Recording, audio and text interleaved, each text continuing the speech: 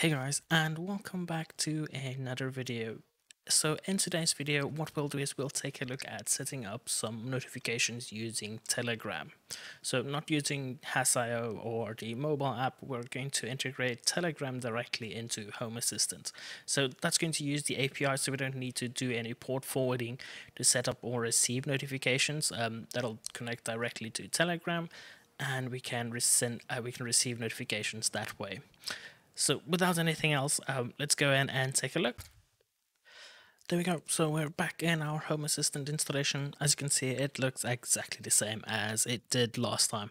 I didn't change anything in here. Everything should be exactly the same. Now, in order for us to set up Telegram, there is a few things that we need to take a look at. You need to go in and already install the Telegram app on your phone or on your computer, create an account. It works exactly the same as WhatsApp almost, so you should be good on that. And then I'm also going to leave some links down below, which will open up these guides that we have right here. This will also explain to you exactly how to set this up. It can be a bit complicated at some stages. That's why I'll just cover going through the process of setting everything up in here. So the first thing we're going to do is, once you've created your Telegram app, I have the app open right here. Yours may look a bit different depending on the theme that you're using, but essentially it'll look exactly the same. So what we need to do is we need to create a Telegram bot first. So the way we'll do it is in Telegram itself, we need to look for bot father. So if we go in and type in bot father, there we go. Click on it. Right here, what we'll need to do is we click on start. And as you can see, I already chatted with this with this bot before. So all we need to do is we go in and type a simple message. We need to create a new bot. So to do that, all we do is we go in / and right here you'll see it already gives us the option that says new bot right here. So click on it. It's going to send a message. It's going to call us.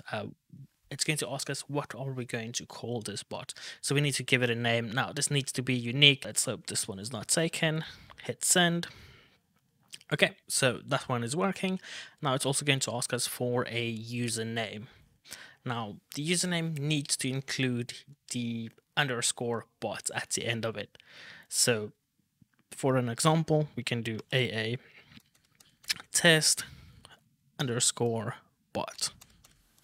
Hit enter.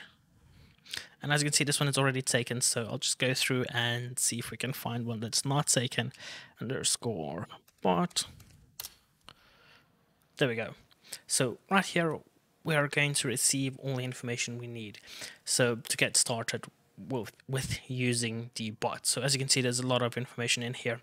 The most important part is going to be the token. So we have the API for this specific bot right here. So the first thing we need to do now is we need to go in and start the bot. So what we'll do from here is right here we need to send a message to our bot. So we need to type in the name for this bot. So if I go AA1 test, and as you can see right here it shows the bot. So I'm just going to click on it and hit the start button right here, which will show us a start. So we need to send a message to the bot in order just to make sure that it is working. So just type in a message and hit send.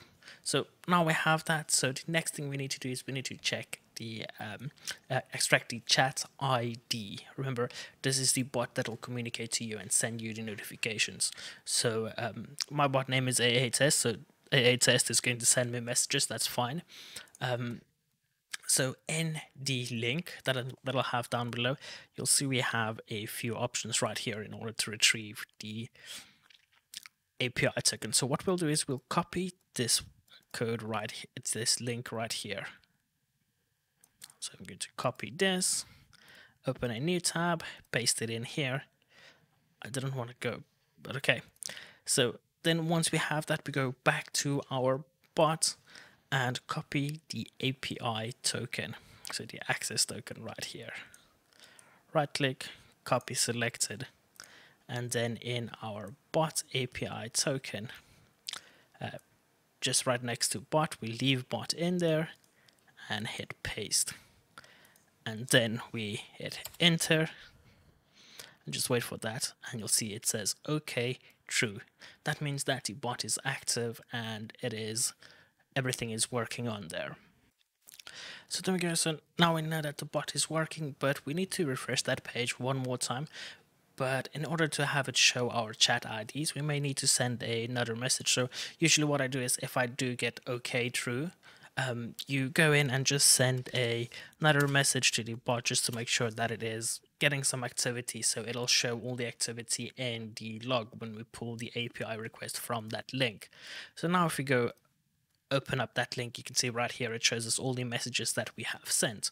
But the one that we're looking for is the chat, and then it shows us ID, and this is the chat ID that we need. Now this is what we'll use in Home Assistant with the API in order to send us messages. We just set this up once. Once you have this set up and configured within Home Assistant, you'll be able to set up notifications a lot easier than just installing the bot. So this is just to set it up. So what we'll do now is we'll just copy this and keep this somewhere that we can go in and add it to our Home Assistant. What I'll do is I'll just send it to the bot itself, so I know what my chat ID is, just a temporary place to save it. So in order to add it to our Home Assistant, we have the API key, and the chat ID. So it's fairly simple. So what we need to do is we need to open up our configuration.yaml. So just go to hasio.local, open up the config. I already have it open right here. There we go. So once we are in the config folder, we open up our configuration.yaml file, and then I can go in and just add that code right here. So the code will be listed right here on the Home Assistant page. So you can copy this exactly as it is right here. It's fairly simple. So just right click, copy in Home Assistant. In the configuration.yaml file, we just paste that right here. And right here, so we have the API key and then the chat IDs. Now, this should be fairly easy. So all we do is we copy the chat ID for our user, copy selected text, and add in the chat ID. We can delete the rest in here because we're not going to use it. You can add additional ones if you need to, and then the same with the notifier as well. So remember, you need to have the notifier in here as well. So we just paste that chat ID right here, and then you can also give it a name. And then we need to add in the API key right here, and that we can get from the bot. So we can just copy it. So copy selected text, go back and just replace the API key right here with the API key that you have. And that should be it. So now remember, when we make changes to our configuration.yaml file, we need to go in and save that, and then also restart our Home Assistant. So let's quickly go in and restart Home Assistant, and then I'll get back to you. There we go. So Home Assistant went ahead and restarted. So the next thing we need to do is we can take a look at sending a test message just to see if it works and everything is set up correctly. So all we do is we click on the developer tools right here, click on services. Mine is already open, so all we do is we click right here and type in Telegram, and then we can say Telegram bot send message. There we go. So we want to send a message to us, and then right here we need to add in the service data. A quick and easy way just to test it out is we just fill in example data. We can delete everything right here, because all we really need to have in here is the message and the title, which means the title or the subject in specific cases, and the actual message that you want to send. And then all you do is you click on call service right here, and there we go. So as you can see, it did make that sound and it did send the message right here. So there we go, the title of the message and then the actual message. So it's fairly simple setting it up. Once we have this set up, it's fairly easy to set up an automation, so we can quickly take a look at setting that up as well. So to set up a automation for sending you notifications, it's fairly simple. All we do is we go to our configuration, go down, click on automations right here. And then right behind my camera is going to be that orange plus sign. So just click on there. I'm going to skip this, new automation. There we go. So to add a there we go. So to add a automation for sending us notifications to our phone or to our Telegram, all we do is we can set up a simple automation. This is just going to be a test. So what we'll do is we'll go to configuration, automations, add a new one. Right behind my camera is that plus sign you can click on. I'm going to skip that. New automation. I'll just leave it as new automation. Then in the device, so I want to send a notification, just as an example, send a notification if the window has been opened. So click on state, select the entity, so bedroom, and the one I have listed right here is bedroom 2. And if it goes from off, which means closed, to on, we need to leave everything as is. In the actions, what we wanted to do is call a service right here. And then the service is going to call is Telegram send a message. So let's select this one right here, send a message, and then the exact same as we did with the previous one. So we just put to add in a message, colon, the message that you want to send, and then the title of the message itself. That's it. So once we have it in here, all we do is we hit the save button right here, and then we can go in and trigger it. So let's go in and then we can trigger it. So all we do is we hit the execute, and there we go.